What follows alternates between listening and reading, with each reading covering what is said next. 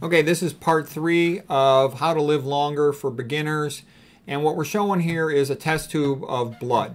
So this is, like your purple top test tube. You've drawn blood for your CBC. The red blood cells sediment out to the bottom. The white blood cells stay in the middle here. It's called the buffy coat. And the platelets are in there as well. And then the plasma is on top. And the plasma normally is translucent. You could see through it.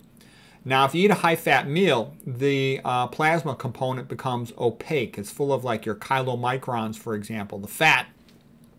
And so you can't see through it anymore. There was a good image of this in the movie called Game Changers about vegan diet for athletes. You could probably watch that on the internet somewhere. You can find that. So anyways, fat causes a visible change in the blood. Fat causes red blood cells to stick together. Here's some numbers you want to know. You want to know that an average red blood cell's got a diameter of about 7 microns. A capillary only has a diameter of about 5 microns. You want to know that. The reason is the red blood cell is bigger than the capillary, so it has to fold back on itself to pass through that capillary. That's important because it means the red blood cell has to be kind of flexible. What happens when you eat a high-fat meal, the chylomicrons and the LDL particles are bridging molecules, meaning they stick the red blood cells together. When they stick them together, now you're trying to push something that's almost like a little bit like a submarine sandwich through these capillaries. The purpose of blood pressure is to get blood to the top of your brain, your cerebral cortex. So if the blood is thick, like a milkshake, you have to pump at a higher pressure than if the blood is thin, like water, so to speak. High-fat meal, sticking the red blood cells together, is called blood sludge, also called Rouleaux formation. Rouleaux means stack of coins in French, is going to lead to higher blood pressure. The main thing that causes higher blood pressure is eating high-fat diets, okay? There's other things that do it too. I'll come to that in just a moment. Red blood cells, all blood cells as a matter of fact, they've got a zeta potential. A zeta potential means a negative charge on their outer surface. Doctors don't know this. I've never met a doctor in my life who knows this, and I didn't learn this either in med school or residency or fellowship, but it's very important to know. It's very basic. You have to know this. Negative charge on the outer surface of red blood cells, and that causes them to repel from each other so they don't stick together. That's good. You don't want them sticking together. A bridging molecule is a molecule with a positive charge that sticks the red blood cell together. That's called overcoming the zeta potential. What does that? Chylomicrons will do that. LDL cholesterol does that. IgM antibodies, those are the antibodies that come up in an acute infection. That's why acute infection can cause thrombosis of a blood vessel. Fibrinogen is the clotting protein that's also elevated in an acute stressful situation. It's acute phase reactant released by the liver. There's also bacterial endotoxins that are elevated in the blood with leaky gut. LPS from gram-negative bacteria, LTA from gram-positive bacteria, and they will cause fibrinogen to become activated actually in a bad way, amyloidogenic clotting. They'll change its shape from alpha helix, which is like a slinky, like a cylinder, to beta-pleated sheet, which is flat, so they can stack up on each other. That's a secondary protein structure. And they'll form a type of clot that's refractory to lysis, refractory to being dissolved. So they're called dense matted deposits. Again, this is the work of Douglas Kell and Atherosclerosis pretorius. Uric acid will do it too. You get elevated blood uric acid from eating meat. You also get elevated blood uric acid from eating an excessive amount of fructose, like a high fructose corn syrup. That can do it as well. It's both a bridging molecule and it also is an inhibitor of endothelial nitric oxide synthase, the vasodilator synthesizing enzyme. So when you decrease nitric oxide, you won't get as much vasodilation. That's bad. Okay, so you'll get thick blood and constricted vessels. That's bad. Dietary sodium also causes inhibition of endothelial nitric oxide synthase, so you'll get, again, constricted vessels. So it's harder to pump blood up to the brain if the blood vessels are narrowed, constricted, and you're pumping thick blood. So it's a double screw job. So that will also cause hypertension. The thicker the blood thickness is also called blood viscosity. The higher LDL cholesterol, the higher blood viscosity. Okay? Higher total cholesterol is associated with higher LDL cholesterol, so it's bad. That's why it's the risk factor for atherosclerosis, that it is. Atherosclerosis, by the way, is a blood clot. And the reason doctors don't know that is they get trained in knowing about cholesterol, but not much more than that. I can tell you it's a blood clot. I did a fellowship at Harvard with the emphasis on vascular disease, and I didn't even learn this at that time, but I've been interested in atherosclerosis for about 30 years. And what I've learned subsequent to that is the best authors on atherosclerosis are the pathologists because they look at it under a microscope. Surgeons want everything in the world to revolve around surgery. Cardiologists want everything in the world to revolve around stents. And I was an imaging-guided surgeon, and I did a lot of lower extremity peripheral vascular work. And, you know, we thought we were the experts on atherosclerosis, but it turns out the pathologists are the real experts. They look at it with a microscope, and they go, oh, atherosclerosis, it's a blood clot. I can tell you, I also look at a lot of CT angiograms, CAT scan angiograms, and atherosclerosis looks the exact same as a blood clot. That's what it is. And it becomes an organized hematoma, if you will, that the immune system comes in and tries to reabsorb it. Anyways, here's some work done by Peter Quo in the 1950s, and then later Ray Rosenman and Meyer Friedman did similar work in the 1960s, showing that when you eat a high-fat meal, the red blood cells stick together. They measure the blood levels in the patient, the blood lipids, every 30 minutes. And with saturated fat, it would sort of get peak lipemia from about, 3 to 7 hours. And the patients that had cardiac angina to begin with, that had the most anginal episodes, especially at peak lipemia, highest levels of fat in the blood, 5 to 6 hours. A very daring thing to do, this experiment, and this was done by Peter Quo, a cardiologist, back in the 1950s when they didn't have, coronary artery angiography, angioplasty, or stenting back in those days. Anyways, this just showed that's when you get maximum occlusion of vessels and maximum symptoms of cardiac angina. They later thought maybe things would be better if they tried with the omega-6 polyunsaturated fatty acids, the cooking oils in the 1960s, but they were even worse, caused more prolonged sludging of the blood, more prolonged symptomatic lipemia. And even the research techs were pissed off that the patients maintained persistent high levels of blood lipids for so long they wanted to go home. Okay, it was screwing up their day. So the point I'm making is you can't win with these fats. You're screwed with the saturated fats in the original Quo work. You're screwed with the omega-6 fats, and you're screwed with omega-3s too, because omega-3s, even though they're more bent and in such a way that you get less initial like triglycerides, and they initially have a slightly antithrombotic effect, in the long run, all fat, the fat you eat is the fat you wear, like Dr. McDougall says, and they push towards obesity, they push towards insulin resistance push towards vasculopathy, vascular disease. And so you end up not being able to win that game as well. Plus the omega-3 suppress the immune system. They're a bad idea in my opinion, and based on the research. And Dr. McDougall agrees with that. Nathan Pritikin agrees with that. Fat is bad. All dietary fats, if you eat them in excessive amounts beyond just what you get from low-fat plant foods, they have a negative effect on vascular health. And one of the points I wanted to make was you got tons of patients that are short of breath. Here's the hemoglobin oxygen dissociation curve, and it's sigmoidal, meaning shaped like a letter S, and it's got a relatively flat part over here. So a healthy person at rest isn't going to notice a 20% drop in arterial PO2, pressure of oxygen, because there's so much reserve, okay? But once they're exercising, it can have a significant effect on their athletic performance. And you got a lot of people with lousy lung function due to previously smoking cigarettes, COPD, or as they call them, chronic obstructive pulmonary disease, emphysema, bronchitis, or poor pulmonary function for other reasons, pulmonary fibrosis, or other less common conditions. Okay, so what I'm saying is all doctors should know this. A quick way to be able to increase arterial PO2 by as much as 20%. Wouldn't you want to know that?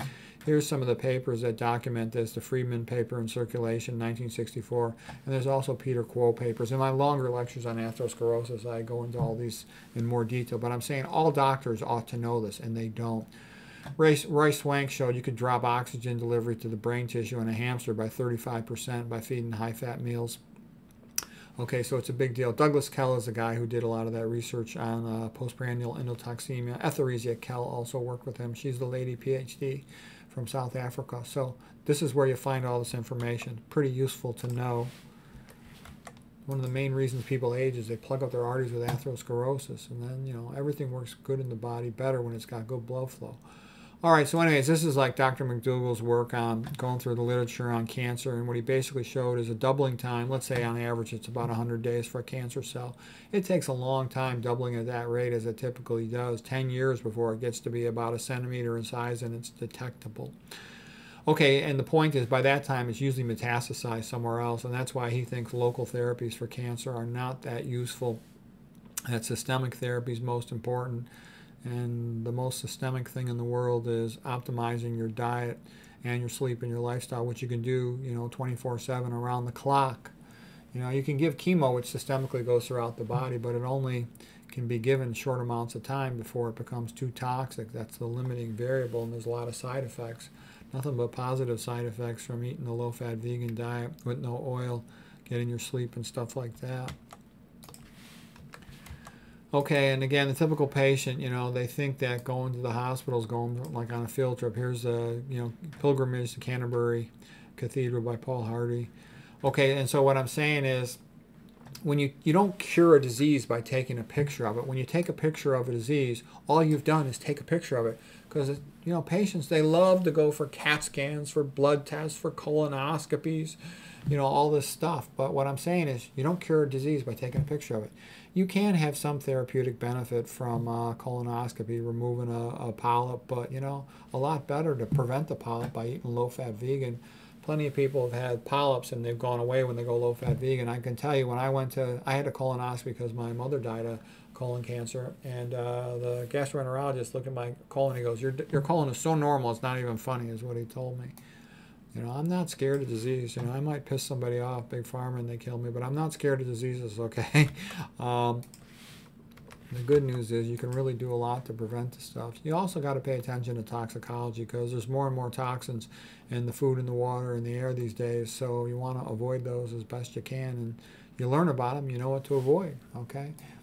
If you're walking down the street and a car starts coming towards you, go, uh-oh, and you jump out of the way, okay? But if the car is invisible, how do you get out of the way? For most people, they're ignorant of all this stuff, so they don't know how to get better because they don't know what to do. We talked about the bridging molecules sticking the red blood cells together, causing hypertension. Got to pump a higher pressure. Normal blood flow should be laminar, meaning the red blood cells are in the center, the white blood cells are on the periphery, and then the plasma is right here. So this would be red blood cells in red, WBCs would be in blue, and then the plasma would be on the outer part of the flow. That's called laminar flow, a parabolic blood velocity profile. That creates healthy blood vessels. If you have too much high blood pressure, it bounces against the median divider at a bifurcation. Like, let's say this is going up to the brain. You got the internal carotid inside going up to the brain. You got the external carotid going to the face with the branches on it. When the pressure of the blood is too high and it hits at a median divider, it bounces off of that, causing retrograde flow, also causing turbulent flow. Chaotic flow is turbulent flow. If there's too much of that, because the pressure is too high, the blood vessel lining cells, endothelium it's called, will sense that as a vascular injury. It'll shed the antithrombotic glycocalyx, its lining, and it'll express prothrombotic molecules, and you'll form blood clots on the wall of the artery. Now, this will be in a steady state, but if you do more prothrombotic things, like you've got leaky gut, etc., you've got an active infection, etc., this clot will grow bigger and bigger, and eventually little pieces might break off, go to the brain, and cause strokes. Okay, so you don't want that. You want your blood thin so you don't form these clots in the first place. That's the best way to be. Okay, a little bit about psychological stress. Psychological stress is an adaptive response to acute physical danger that should only last, let's say, anywhere from 5 minutes to an hour or so. The metaphor that you learn in med school and physiology class is being chased by a tiger in the dark. Okay, so we are basically primarily plant-eating animal, herbivorous animal in a sense, and we sense there's a big predator animal coming towards us. We're going to try to climb a tree or something, pick up a stick, be able to fight it off, whatever it takes. So your brain's constantly deciding, is everything cool? Can I stay in parasympathetic, autonomic physiology, rest and digest, feed and breed? That's what we want to be in. Peaceful, calm, enjoying our time with our extended friends and family, eating our plant foods, okay? But if we sense danger, we go, uh-oh. Here comes a pack of hyenas. I better be ready to fight or to run, pick up a stick, okay, stay away from me. All right, so anyways, so your brain's constantly making that assessment. Are things cool or not cool? Cool or not cool? Cool or not cool? Most of the time, things are cool. You can just do whatever you're doing. Enjoy reading your book, enjoy eating your bananas. Everything's fine, but your brain is always making that assessment. And when it senses danger, it sends fight or flight hormones. Your cortisol and catecholamines come out to ramp up your blood lipids, your blood glucose, so you can be ready for fight, flight, or whatever you have to do. I mention this because it has a big effect on your physiology, and your brain constantly wants to answer this question all day long, because it's what you need to stay alive. Things are not okay, you go into sympathetic mode. In sympathetic mode, the body has limited resources, so it shuts off everything that's not essential to survive. So you don't need an immune system. You're not worried about an infection when you're running from, being chased by a tiger in the dark, okay? All you're worried about is, can I climb this tree, climb this wall, hit it with this stick and try to survive. So that's not at all like parasympathetic. Parasympathetic is, oh, I'm going to enjoy this lovely dinner. I'm going to take a nice nap. I love this wonderful woman. We're going to go for a walk holding hands on the beach. Everything is cool, all right? So you want to spend as much of your life as you can, and this is PANS, means parasympathetic autonomic nervous system phase, in contradiction to sympathetic autonomic nervous system phase, and that is sympathetic, SANS, all right? So, we do need a little bit of stress. This is called the Yerkes-Dodson curve of performance. I'll take myself off here if you want to get a print screen on this. So basically, you need enough stress that you're energized, you're motivated. You want to jump out of the bed in the morning and do something good and useful, whatever it is. If you're a runner, you want to run and get some exercise. If you're a scholar, you want to study. Whatever it is, whatever you do for your job, your life, you do it. And you need a little bit of motivation to energize you. That's all good. If you're too excessively stressed out, then you could potentially have anxiety or panic and you choke in a sport. So you don't want that. That impairs performance. But you need some stress, some motivation. Otherwise, you just want to go back to sleep. All right? That's the Yerkes-Dodson curve of trying to optimize your stress. Now, here's a little bit about social. This is the Rosetto effect. And the Rosetto is a town in Italy where these multi-generation Italian families live together, with grandpa and grandma and the other grandpa and grandma, the grandchildren, the children, and they all lived together and helped each other out. And they were much, much healthier than the people who were demographically matched to them. So these extended families, if Luigi loses his job and he's living by himself in the city, he's screwed. He can't pay his rent. He can't buy food. He could starve to death. He's homeless. He's screwed, okay? On the other hand, if Luigi, living with the extended family, the Rosetto effect, he loses his job, it's not a big deal. He'll just go look for another job. The rest of the family will feed him, take care of him, shelter him until he finds a new job. So they were very healthy. Then in the 1970s, families in America spread apart so much. There were a lot more no-fault divorces, and these extended families all broke apart. And once they broke apart, these Italian families were no longer any healthier than their neighbors, okay?